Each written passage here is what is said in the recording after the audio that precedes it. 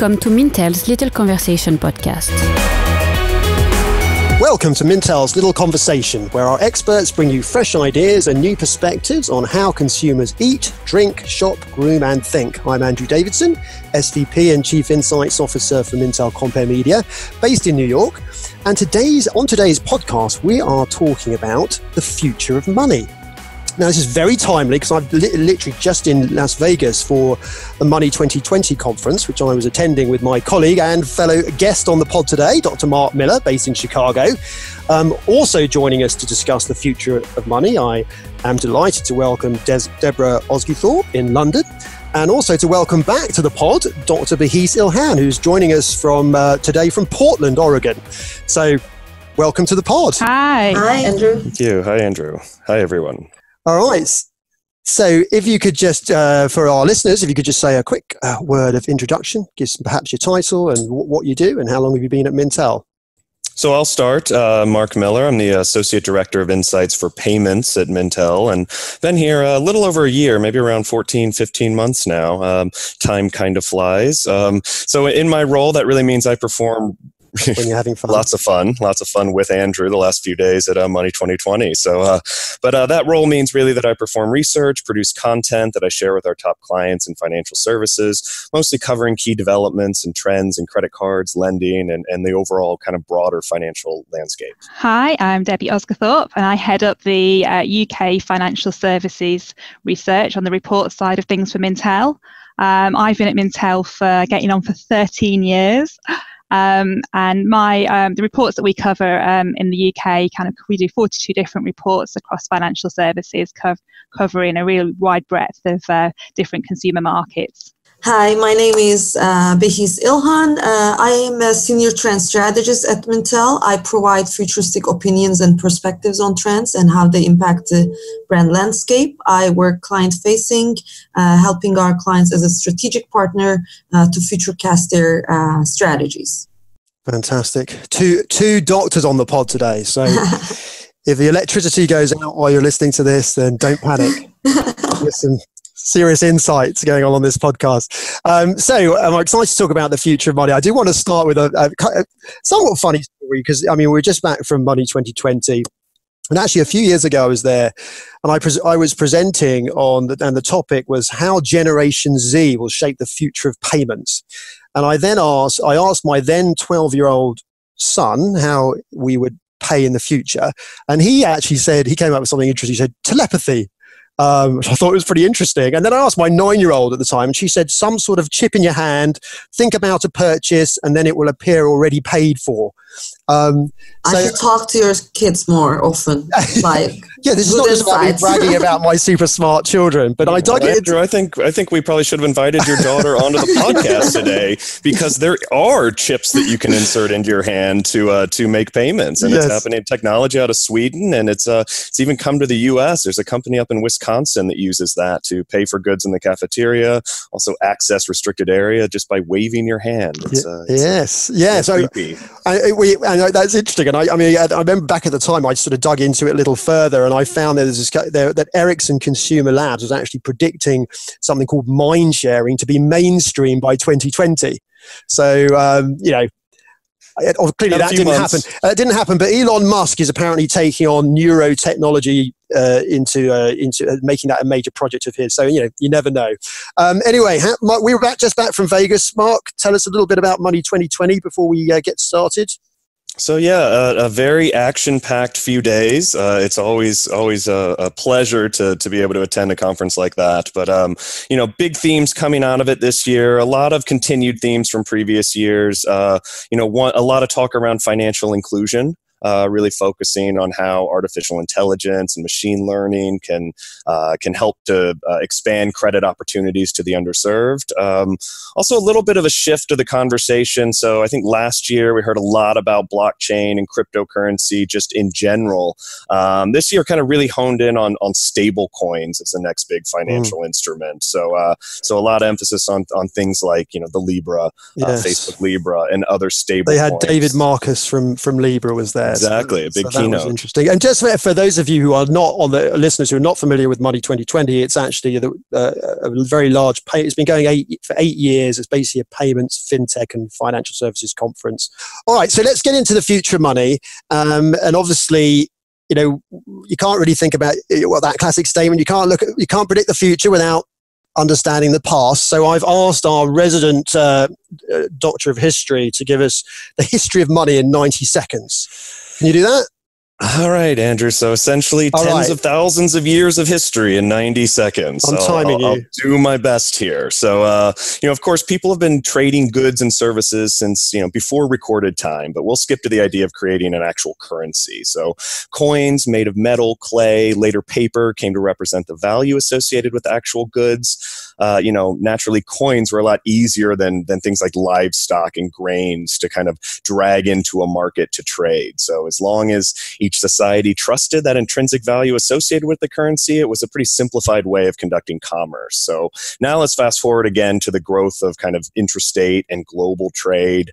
Local currencies that might have been trusted within those small communities weren't always exchangeable hundreds or thousands of miles away. So we began to see the growth of standardized currencies. And then much later again, let's fast forward again to the 19th century.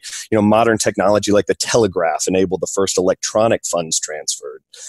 From this emerged money orders, traveler's checks, credit, then debit cards. More recently, another technological revolution saw plastic get replaced by phones. Now with P2P transfers, contactless payments, mobile wallets, it's sometimes hard to remember the last time you actually handled what we used to consider money just a couple decades ago. So taking it even one more step further, those traditional currencies like the dollar, pound, euro are at risk of being replaced entirely by cryptocurrencies, which may or may not be linked to anything of real value. So, in conclusion, money's changed a lot over time, from goods to coins to paper to plastic to electronic exchange. But, that's really just the absolute tip of the iceberg. Wow, fantastic. So take a deep breath, everybody. That was history of money in 90 seconds. Well done. Well done. 90 seconds, give or take. Yeah, actually I wasn't really timing. But all right, so it's a big topic, and, there are many things that, we can't probably cover all aspects of it in our sort of 20 to 30 minutes podcast, but plenty of big components to break down. And so let's start with one that's debated, which is this whole idea of the cashless society. So, question, will we ever have a cashless society? And if so, when? Oh, a nice easy one just to start off with there. No controversy.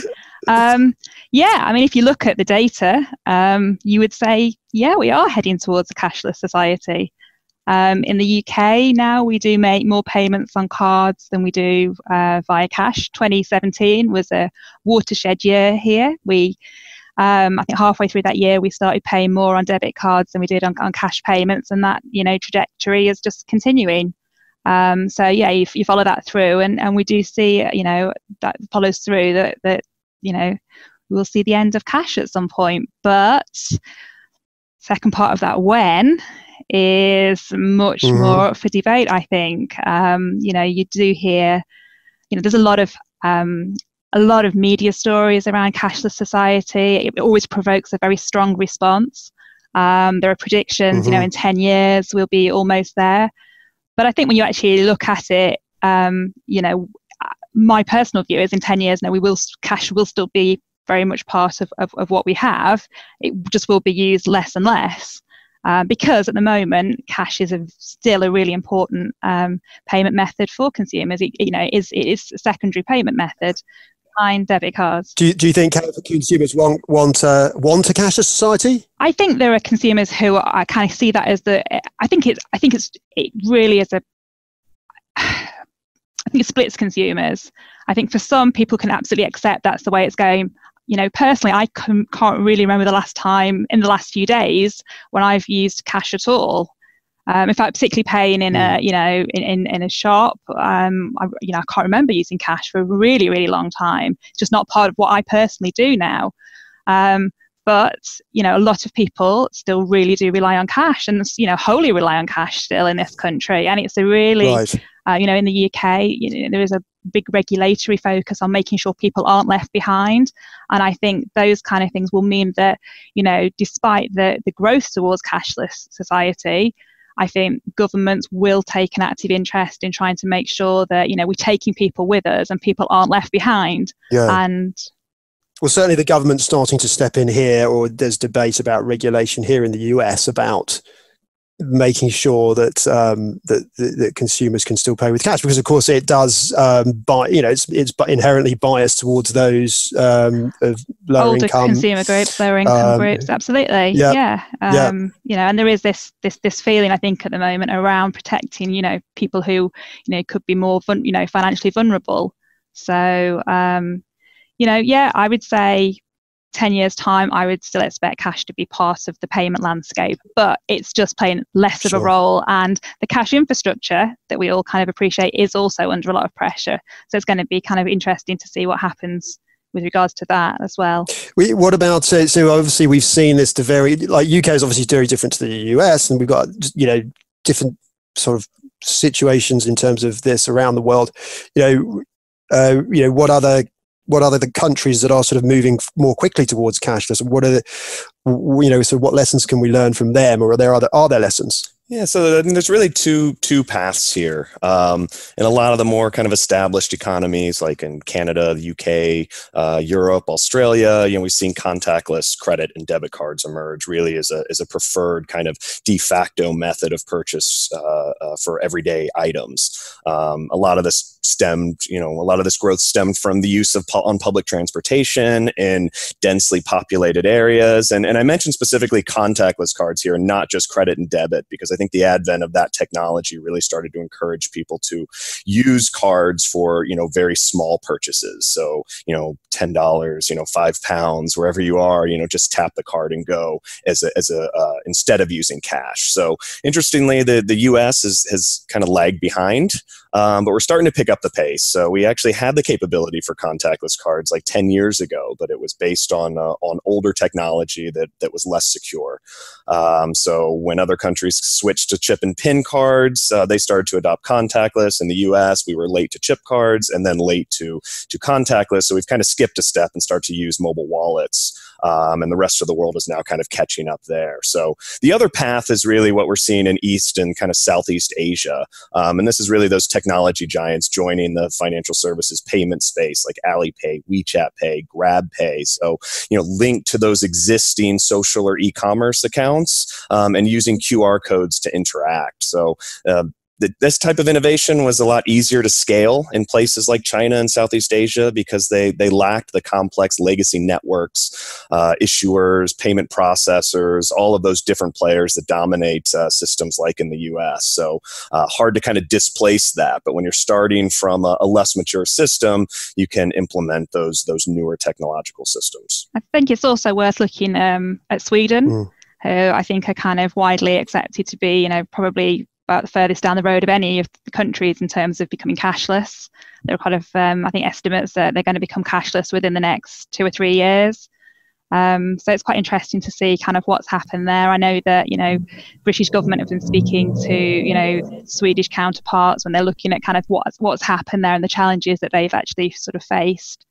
Because I was reading about Sweden, it wasn't necessarily that consumers wanted to go in that direction. It was more that it was kind of almost forced upon them by necessity. Sweden is a lab for trying many ideas. It's a lab? Yes, for many consumer ideas, especially in financial services. That's how I see it. And I take anything happening in Sweden very seriously about new technology.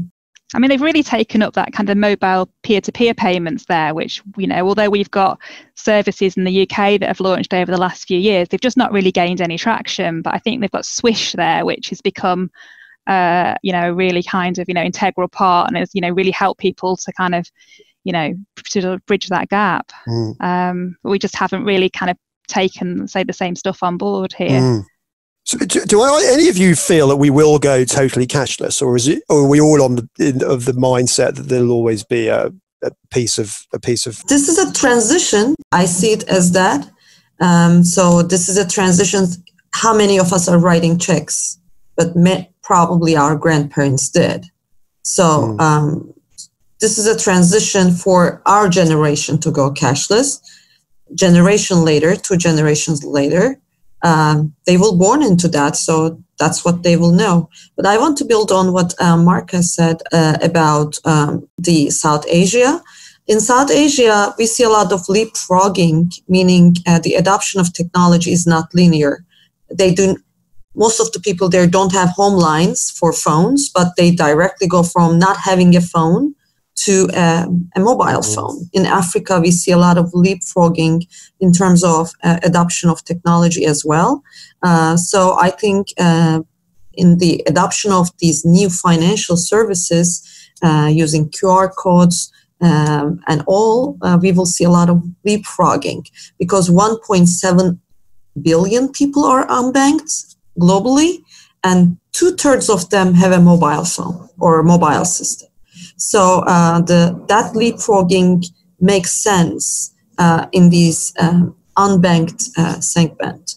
It's worth pointing out too when we talk about unbanked, and of course that's an astronomical figure, but it gets even higher and higher when we think about the underbanked or the underserved, or people who might have some access to some sort of financial services, but are really blocked out from the whole suite that many of us take for granted. So you have a huge opportunity there, both with the unbanked and those that are underbanked. Do you think so? If we're all kind of saying that we're in a transitionary phase, does it change like who the players are? How does the ecosystem change in terms of who we're thinking is in the mix when it comes to payments and money, in terms of brands, companies? Everybody makes the assessment or makes the observation that big tech giants are coming into the financial services. I ask why. Why does Apple have a credit card? Why does Amazon care for the unbanked? Why did Amazon take Whole Foods out of Instacart? There is a war among these big tech giants about creating an ecosystem and dominating the path to purchase funnel from top to bottom, from awareness to choice, and after choice, the logistics, the delivery. Right, so that's right. You keep someone within that ecosystem, and then they're going to shop with you. Yes. I mean, essentially, it's a global business story. It's a profitability play. You can you gain more customers, you gain more transactions, you earn more revenue from it. I mean, in the case of something like the Apple Card, obviously improving the revenue from services, gaining merchant fees from people using Apple Pay more, or from transacting with the Apple credit card now. You see that there's a big opportunity. There's kind of a bit of a gap that's been left from some of the more traditional players in financial services not innovating quite enough. And anytime you have a gap like that in a robust economic environment, someone's going to jump in there and fill it. Yeah, it's that, and on top of that, you need the financial services to be able to dominate the funnel from awareness to the choice. That is the stitch that takes the consumer from awareness to the purchase. That's why these companies, tech giants who are trying to build big ecosystems over from taking the consumer from the search to the choice and delivering it, needs a financial solution. I always say whoever has a financial solution is in the ecosystem game in terms of the tech services. So financial services are the backbone of these ecosystems. And why didn't other more conventional services or financial services cannot build these ecosystems? Because their digital footprint at the top of the funnel is not enough. They haven't thought about that early on. So you don't search from a Bank of America. You don't search for a product in a Bank of America search engine. You either search on Amazon, you either search on Google. That's where the tech companies get you. There is a reason why Amazon is trying to sell you a $19 Alexa, because they want to get you early on and they want to convert that to a purchase. And you need a financial solution to do that. Are we saying then? Do you think that the banks are becoming more in this ecosystem, which is it's the word of the week? I think we came up at Money 2020 as well. So the banks are taking more then of they'll be more behind the scenes and less of the storefront. They thought they were instrumental to a purchase, right? transaction, the third party that comes and completes the transaction. Big tech giants taking a role and offering financial services is basically saying that banks, we don't need the instrumental role of banks, we can complete the transaction without them. Everybody, not only financial services, has to redefine their businesses in this ecosystem approach. Hulu is not only a streaming service, they're in entertainment business. Bank of America is not in financial services, they're in the transaction marketplace. So it's just everybody has to redefine their business in this ecosystem approach. Unless the banks... Those examples, you just reminded me of one from Money 2020 when somebody, I think it was Varo Bank, said, we want to think of ourselves like Netflix. Yes. Which is in terms of their data. I think it's quite interesting, though, to think of this from the consumer perspective as well, though, in that, you know, our research would show that consumers at the moment are still really wary about the role that these tech giants could play in financial services.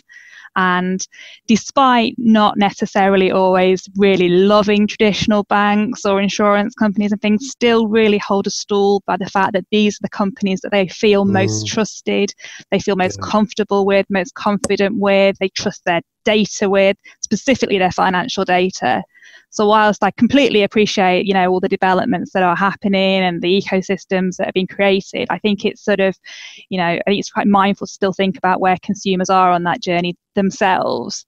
Absolutely. And you said it there, really. Trust is the word, isn't it? Absolutely. I mean, comes out, you know, all the time. Who are you gonna, and it's fundamental. Really, and so it's absolutely inherent on banks to kind of treat that like gold, you know, because and can maintain that, because if that erodes, then they are in trouble. Yeah. Building on that consumer decision making, these ecosystems will change consumer decision making.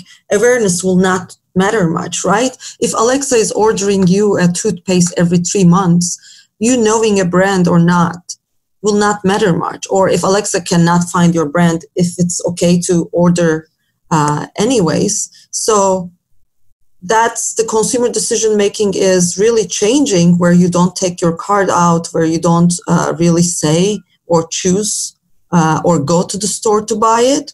Then the role of the financial systems are changing.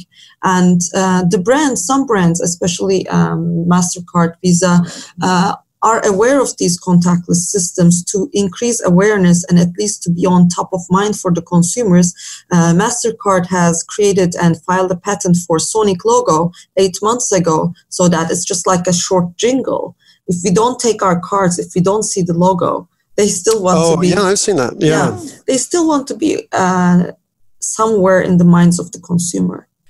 So let's change well, not topics completely, but just like change the direction a little bit. One of the things, you know, over the last couple of years, a lot of, you know, we've heard this phrase, invisible payments or frictionless payments. I wanted, you know, that's something that's perhaps a bit more now as opposed to in the future. What innovations have you each seen? Where indications of where we're going with regards to invisible payments? Anything that would stand out? Well, we've kind of covered a couple of those ideas just in the last conversation we had, but you know, of course, you know, places like Amazon Go, the grocery store where you walk in and maybe you have to scan a barcode when you enter the store, but then, you know, you just pick things off the shelves, put it in your basket, walk out. There's never really a transaction. And that's kind of top of mind. But even if you look back to ride sharing like Uber and Lyft, it's kind of a similar idea where you're signing up for a service or you're requesting a service, but then all the transactions just happening in the background. So it's kind of invisible to the consumer.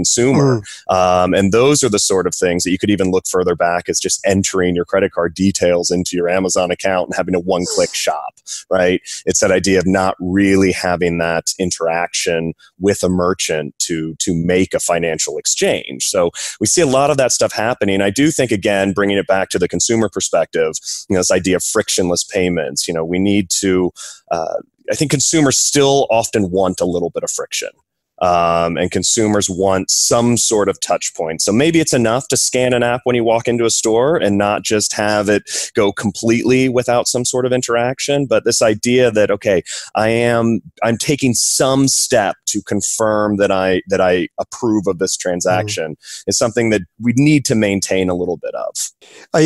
Amazon Go, they're up to 13 stores now, I hear. So clearly it's on the rise. But they don't have one in the UK yet. No, we've had Sainsbury's, one of the big grocery firms here, kind of trialled a sort of similar kind of checkout-free store, actually quite close to the office here. But actually brought back checkouts after a few months because customers just weren't really, Those darn customers. I know. It's very close to the Sainsbury's head office, and I suspect a lot of the customers were probably Sainsbury's members of staff. But apparently there were too many people queuing to speak to the person at the back of the store that was, doing things that. Stuff's coming. They're just trialing stuff at the moment. And I think that's all kind of to be expected. It's going to be it's a huge shift, isn't it, to do that, to sort of, the mentality to walk into a store and feel that, it's kind of, you can do that and the technology is there to support that and you're not going to get kind of stopped on the way out. It's because just new behavior that people have kind of. And when we talk about cashless too, from what we were saying before, those Amazon stores now in the US have started to accept cash.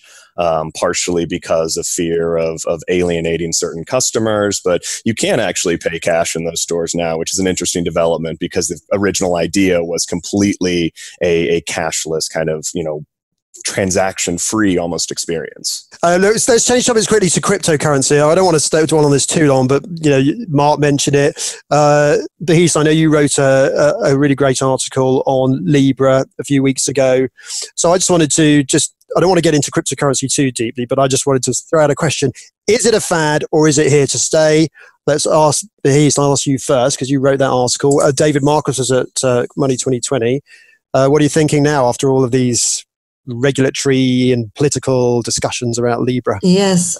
So it was a more introductory article on Libra just to bring our clients and our readers up to speed and simplify it. And I'm sorry that things are not going well for Libra, but it doesn't matter. Libra, Kibra, Tibra, something will stick. The idea, I don't think cryptocurrency is a fad.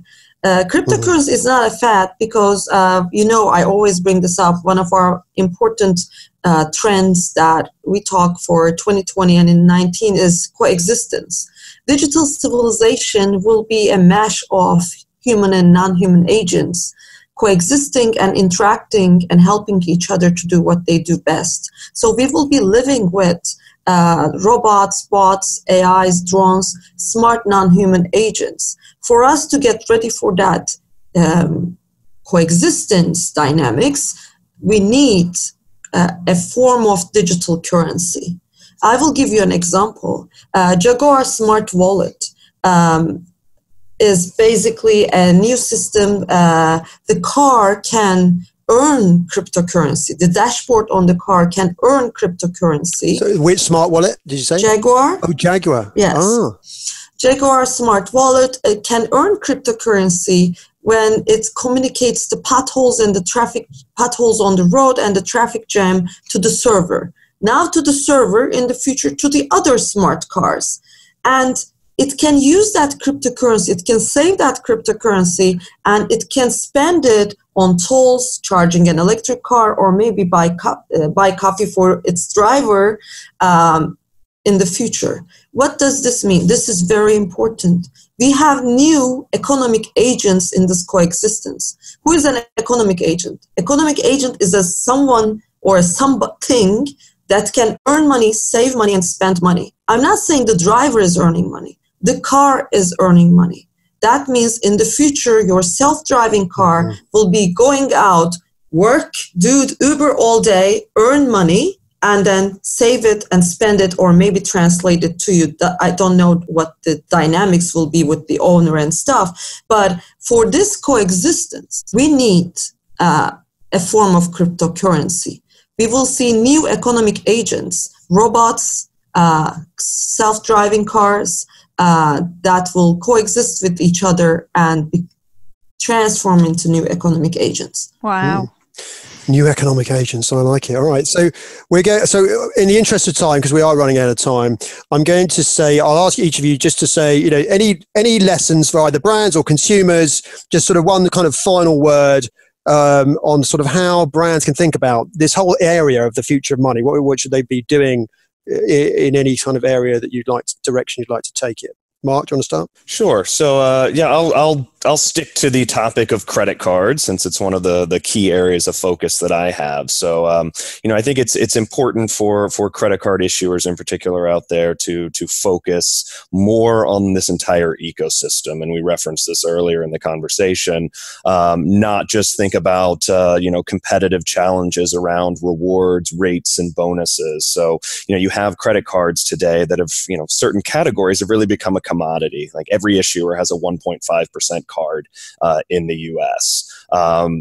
We've seen very recently these other brands not traditionally associated much with finance, credit cards enter the space. So of course, Apple, we also have Walmart, we have Uber now that are creating these full payment ecosystems, embracing mobile technology and providing really an end-to-end and very transparent user experience. And I think in the future for this industry, that's really where we need to go, leveraging that technology, leveraging what consumers want, and offering them a product from end to end that can really meet all those needs. I think I'm going to go back to sort of consumers again, really, and say that, we've seen in the UK, we've got some new banks that have come in, in recent years and been really kind of successful in terms of gaining customers. We've got the likes of Monzo and Starling. Monzo are heading up to 3 million customers here in the UK, and they've come from sort of nowhere in a really short amount of time. So, consumers, certain groups of consumers are really ready to embrace new brands, new ways of thinking, new ways of managing finances. But I think that there's, our research shows that there's still some really fundamental things that you have to have in place.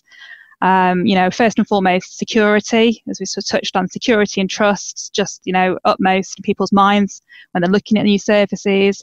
Reliability, people have got to feel it's going to do what it should do when they want it to. And fundamentally, if people are only going to take things on board if it's really going to make life easier for them, so really delivering that convenience and making life a bit easier is the real driver, I think. Behice, lessons for brands today, for now. Lessons for brands today. Think of it not only on the individual level, individual consumer level. Think of it on the evolution of systems level. So do not just think of individual consumer, what they do. Look at how the systems are evolving, what's happening, how do experiences come together and create systems. But I want to bring something else very important for 2020. We will be talking at Mintel. I'm talking more and more with clients as well. Decentralized networks. We will be talking about this decentralized networks and the use of decentralized networks for decentralized finance. So those are topics. Let's give it a hint, and we will follow up probably with another podcast or something similar. That sounds very interesting. Something we'll look forward to hearing about. That was definitely a teaser campaign at the end of the podcast. Well done for getting that in. So final question. This is going to be my quick fire round, which I will check back with you in 30 years time. So fill in the blank. I'm going to read out some payment vehicles, instruments, and ask you, will they exist in 2050? I just want a yes or no answer. No explanations. I know you guys like to talk a lot, so yes or no. All right. Was that a complaint? No, this is a podcast. It's all about talking. Right, quick fire round. What will these exist in 2050? Plastic credit cards. Mark. Yes. Debbie. No. Ooh, peace. No, they're getting heavier apparently. No plastic. No. Oh, good. Good one. Plastic debit cards. Mark. Yes. Yes. Debbie. No. Peace. No. You want metal ones, I know. All right, checks. Metal's too expensive. They're going to have to keep your costs down, especially for those no-fee products. Checks. Mark. No. Debbie. No. Peace. No. Oh, okay. I better save my last checkbook. Cash. Mark. Yes. Debbie. No. Okay. Behice. Yes. Cryptocurrency. Mark? Yes, and I'm going to break the rules and say, though, that I expect it to be less consumer-facing than we might expect. Okay. Debbie? Yes, the technology behind it, but not as we currently would look at cryptocurrency. Behice? Yes, centralized and decentralized versions together. So you guys are breaking the rules now. Everyone broke the rules on that one. yeah. Look what I started. Yes or no? Bank branches? Yes. Debbie? Yes. Behice? Yes. And finally, the most exciting one, wire transfers. And the toughest one, Andrew. So I'm going to say yes, but they're probably on their last legs, similar to how we look at checks today. Debbie? Yes. I like that. A very strong yes. Doesn't there. sound like you've done many. No. I have. Behice? No. All right, fantastic. Well, thank you, Mark. Thank you, Debbie. Thank you, Behice. Thank you, everybody, for listening. Make sure you subscribe, rate and review this podcast on iTunes or any other platform, wherever you get your podcast from. We're still fairly new. This is still season 1. So please spread the word. We will catch you next week for another episode of Little Conversation. If you want to know more about Mintel, who we are, what we do, head over to mintel.com. Follow us on social media. We're on LinkedIn, Instagram, Twitter, and Facebook. And check out our blog for even more insights from our analysts. Thank you.